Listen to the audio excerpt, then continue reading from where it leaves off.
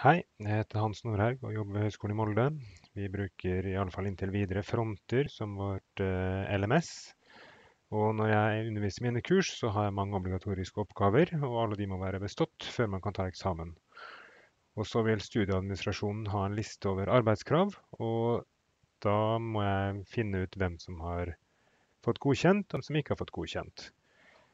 Det er tungvint når du har 100 studenter og fronter ikke tilbyr noe filtrering. Så derfor så har jeg laget et lite GreaseMonkey-skript som jeg har funnet ut at kanskje andre vil høre om. Du kan installere skriptet ved å gå til min GitHub-side, github.com, hansfn, og så velge GreaseMonkey. Og foreløpig så ser du at det er bare ett skript. Du kan selvfølgelig gå og se på det, eller du kan bare lese i readme-en og se helt nederst Install User Script. Hvis du klikker på den, så får du opp en spørsmål om du har lyst til å installere det. Det har jeg allerede gjort, så jeg skal bare avbryte her. Men etter at du har installert det, så vil du få noen nye valg når du er inne på fronter. De her virker bare når du er inne på resultatmatrisa, som vi skal se på nå. Det her er mitt kurs. Inne i porteføljeverktøyet jeg har valgt resultatmatrise, og så har jeg fjernet navnet på studentene og brukernavn. Og det er redusert det til bare 10-11 i stedet for 100.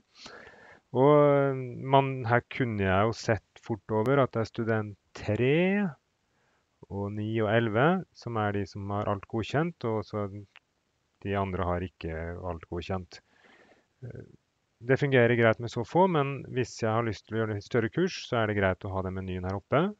Under User Script Commands, vis Show Only Approved Users. Aha. Ok, hva hvis jeg har lyst til å bare vise de som har noen mangler? Der har vi de. Hva hvis jeg har lyst til å ha en liste med bare navnene, sånn at jeg kan lime det inn til administrasjonen uten å ha med arbeidskrava? Jo, da kan jeg velge å skjule resultatene. Unnskyld, ikke vise, men hide results. Og det jeg skulle ha, det var ikke de som hadde manglende ting, men bare godkjente. Så nå kan jeg kopiere de 3 der, og sende det på e-post til administrasjonen. Ja, så det eneste du trenger i tillegg til å installere det her user-scriptet, er jo selvfølgelig å installere utvidelsen GreaseMonkey, som du lett finner ved å google eller ved utvidelsesmenyen i Firefox. Håper dette her var nyttig for deg også. Det sparer i hvert fall mye tid for meg når jeg skal levere lister til administrasjonen som maser og maser.